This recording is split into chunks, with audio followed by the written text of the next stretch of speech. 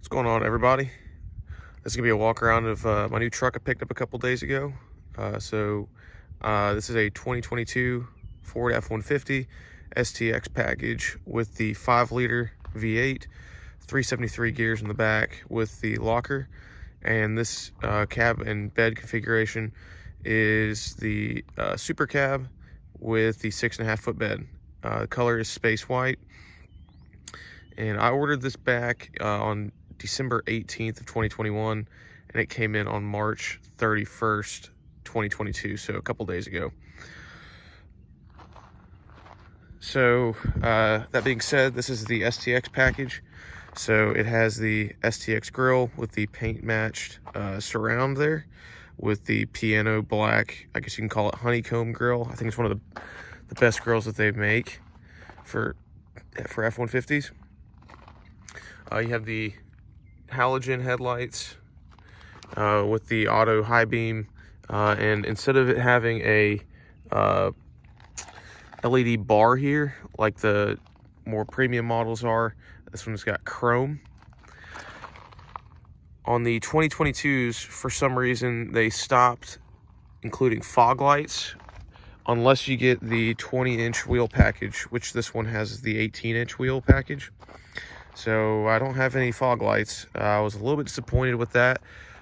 When I ordered it at the time, the 2021s still came with fog lights with the 18-inch wheels, so that was a little bit strange that they didn't disclose that.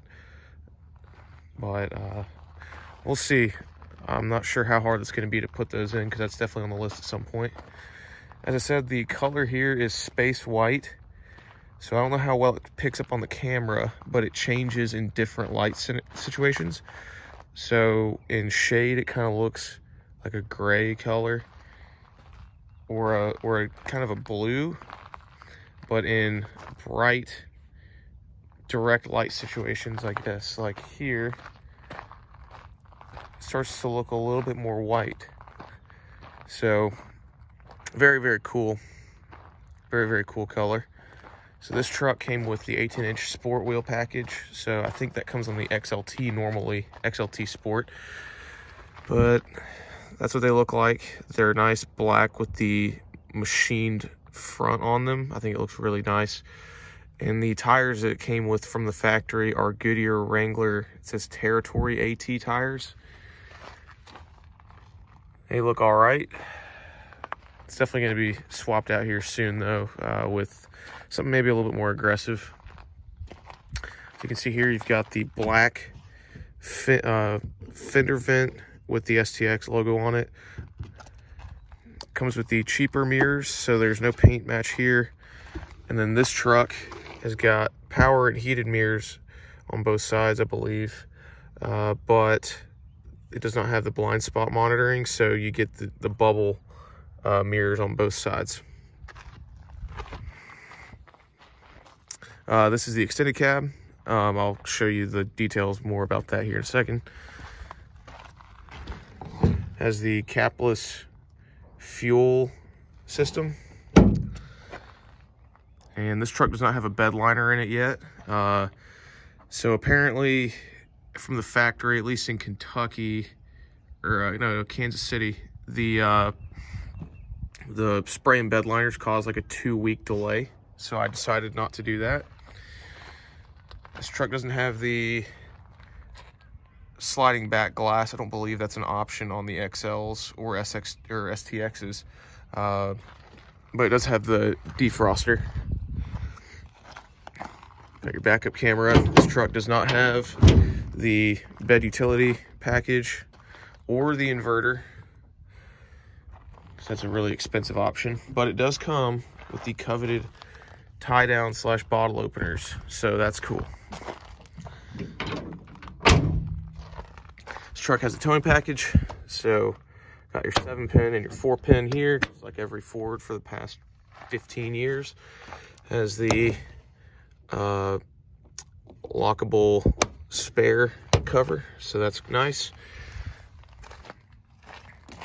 And one other thing that they changed on the 22s is these are normal halogen lights here instead of the LEDs. So kind of sucks. I wish that, you know, something that small would have been upgraded, but oh well. And just like the headlights, this one's got the halogen tail lights. Moving up to the cab here. Only have one door handle, but this truck has the black interior. Everything is very nice. Got your door handle here, just like the Super Ds that they started doing a while ago. It's got power windows, power locks. The back two windows are just push and hold to adjust where you want it. And then the passenger and the driver are the one click down, one click up style. There's your mirror controls, lock, unlock. Let's open up the back here. The payload on this truck is, I actually don't know, 7050. So that's pretty good. And the load capacity, I believe, is 3,800 pounds. Maybe reading that wrong, but pretty impressive numbers for a half-ton truck, regardless. Half door, it folds all the way back. So that's a pretty cool feature there. Plenty of space in the back here. I'm kind of short, so my seat's pushed up a little bit, but anyway, there is decent legroom, at least for short trips. I wouldn't want to have anyone that's over 5 foot sit back here for more than a few hours on like a long distance road trip, but that's not why I ordered this truck. It does have, there's some chalk neighborhood kids wrote on our driveway for some reason on April Fools, but it's got the vinyl floor mats. So on my last truck, it was a Lariat. You can see videos about that on my channel, but it had the carpet floor mats, and the first thing I did was put WeatherTechs in it, so I just skipped that whole process completely. And just got the vinyl all the way through, and I think that's a really cool feature. In the back, you've got the single zone AC, but you have the, it still has a sticker on it. It's got the cigarette lighter there, and then underneath, it's got a USB-C and normal USB. So that's cool, and you even get a little light. 2 cup holders. There's no pocket on the back of the seats, which I thought was an interesting choice. It's got this nice STX seat, which is an upgrade from just the base. It's pretty comfortable so far. Got your American flag right there. And let's hop inside and take a better look at everything. So, since this is the STX, and I forget the package name, but it's like an upgraded technology package. You get the Sync 4 system with the 8-inch screen. You still have pretty basic volume and tuning knobs, as well as your different source codes. You know, that turns your screen off, forward or reverse forward play for your MP3 files. Single zone climate system, so you still have your manual knobs, which I like the feel of these knobs. It feels pretty, it's got like a rubberized coating on it, so it feels pretty durable. But you've got your fan and your temperature and defrost, defrost settings there. Rear defroster, this controls your power, and then just some pretty basic zoning, as well as your circulation and AC compressor on and off. Now, this truck does not have the auto start stop. That was deleted from the factory for like a $50 credit on the account, which was nice, and I got to avoid a lot of the chip shortages that are causing trucks just to sit up there for months at a time. So if that was here, the auto start stop on and off button would be up here, but I'm glad that's not here. This controls your camera, hazards, traction control off. Looking over here, actually, so this is going to be your 4-wheel drive and drive mode controls. So you have, these are all buttons here, but 2 high, 4 high, 4 low. This controls your driving mode, so it'll switch through a bunch of like slippery options or mud and ruts, sand, etc. And then this truck does have the locker in the back, so if you push this, it'll lock the the rear differential for better traction. Integrated trailer brake controllers. That's a nice feature. Now, I did order this truck with the center console in it rather than the third seat with the fold down console because, number one, I think it looks really dumb having that fold down thing with the headrest still sitting there. And number two, to upgrade to this very nice console, it only costs about $230, which is a very good value for this. Which makes the truck a lot more comfortable and, to me, a lot more useful. But you've got tons of storage, so you have a pretty big storage compartment here. Pretty big storage compartment here, and this would normally be where in the higher trims that have the fold-out work surface, which this truck does not have, you'd have your column shifter here, or not column shifter, your center console shifter, I should say, and it'll fold down into this hole here, which they just cut that out and you get a really big storage compartment. I guess this is for holding pens, but I put my phone in it because this truck has Apple CarPlay, so I don't have a use for having a phone mount anymore, which is nice. Keeps my eyes on the road a little bit more. But I just slide it in there, 2 cup holders, and then you have this massive center console here with the sliding doodad there, which is kind of cool. Moving back over here, you have your different controls here. So on the left side, you have your cruise control settings. So that's all here.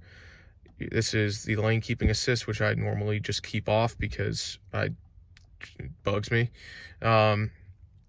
This is the volume up and volume down, which is different from my last truck. All of the sound and volume and everything was on the right side, but they've moved that over here. And then this is your voice command, which goes to this microphone right above you. On this side, you've got your back. This is the controls for the center screen right there. So if you're back, up and down, okay, menu button. This is your track forward and back. And then this is your wireless calling button. Down over here, you have your bed lighting button. And then this controls your different lighting settings. I normally just run it on auto for right now, and I haven't had any problems with it. On this side, on the passenger side, for the 22 model, which again was never disclosed to me, which is kind of annoying, but whatever, they stopped including the flip-up door that covers the storage area, which to me, that's kind of, I mean, it's pretty disappointing. That can't be that expensive, and the problem is that this would be an excellent place to put, you know, napkins or, you know, just real small stuff that you can get to easily. And then if it had the door, you could close it and it would still look really good. But now I'm probably never going to use this for anything really, because it just looks like crap whenever you put anything in there. It just looks like trash. So Ford, kind of disappointed in you about that one. And you've got your lock and glove box down here with no light, which they deleted that as well. And then this compartment also locks right here, I believe, which is a very cool feature for if you put fun toys in here. So up here, there's no mirror on the driver's side visor, and like this is almost in my face basically, but this visor is so big that you could basically just block your entire field of view with it, which I think is pretty funny. Sunglass holder up here, and then you've got your map lights, and there's little blue LEDs that run constantly up there, which is really cool. The passenger side does have a mirror, but there's no light. And that about wraps it up for inside. Now, let's close this up here. Now, let's talk about modifications here, because I've got a list of them that are going to be happening. So, first thing is tint. I've got an appointment for the next Friday. The plan is to get 15% all around. Now, this truck does have the privacy glass in the back, but I'm going to put the 15 over the privacy, so it should knock that towards basically limo tint, which is what I want for the back. I don't want people seeing inside. And then 15 on the front two windows. a 5% brow across the top, and then I'm still on the fence, but I think I'm gonna get a 50% windshield tint and see how that is. I've always wanted windshield tint, but I've never felt like paying for it on an older truck. Since I think I'm gonna keep this, well, I know I'm gonna keep this truck for a while, I want the tint on there just to make it easier for driving at night, or driving during the day when it's real sunny, and then hopefully at night. There's a lot of people that drive on, you know, I kind of live out in the country a little bit, but on the back roads, people just drive with their high beams, and it's just miserable. So but yeah, so tint, that's getting done next week. I'm gonna be getting a toolbox of some kind. I haven't decided. I want to get a cam locker, but those things are just so expensive. And I'm sure they're super nice, but I'm still on the fence. I don't know. It's one of those cry once or buy once, cry once type of deals, but I don't know how much I want to cry for that. And then I'm gonna get a Line-X spray and bed liner as well. Wheels and tires, probably gonna keep those wheels. I think they look really good. And then at some point, I'm gonna get something maybe a little bit bigger, a little bit more aggressive. And then a leveling kit is gonna be in the works. At some point, I just need to find who I actually want to contract to do it. You know, some shops will quote me like, oh yeah, we can do it for 800 bucks. And that just seems excessive. And then there's other ones that'll do it for 500. So I just need to make a decision about where I want to get that done. But yeah, that's about it. I really like this color. I really like this truck so far. It drives super smooth, pretty powerful. It's got the 10-speed transmission in it, so I'm still kind of getting used to that, but you know, it shifts pretty smoothly. Now with the gearing and the engine and the transmission setup on the lower gears, so like if you're just trying to, you know, kind of coast along between you're driving like 5 to 10 miles an hour or something like that, trying to keep it real slow, the truck hasn't really figured out what gear it wants to be in. So you'll switch between like first and second and third gear and just keep fluttering between those three. At least that's what it seems like to me. But you know, out on the freeway or the highway, once it gets in 10th gear, it's just all power, all there, and it's pretty quick. Gas mileage on this so far, well, I've only put like maybe like 200 miles on it. I haven't even put gas in it myself. It's still running off the dealership gas. So but anyway, on this half a tank I've burned through, I've gotten like almost 19 miles a gallon, and that's on highways, city, and backcountry. So that is a massive improvement over my last truck, which averaged about 13. So with the way gas prices are right now, I'm gonna take that and run with it, because that's way better. But anyway, well, that's my 2022 F-150, and I'm gonna be including you know, making a lot of videos on this as I kind of modify it and tweak it. So, and last thing, if anybody knows where you can get the, you know, XLT Lariat Platinum headlights and fog lights, let me know. I know those are super expensive, so I'm gonna be switching those out at some point, but if anybody knows where I can get them easily, let me know, as well as if anyone has put fog lights in these trucks yet. So anyway, well, that's it. That's a wrap. So please like and comment and subscribe, and I'll catch you on the next one. Thanks, and gig 'em.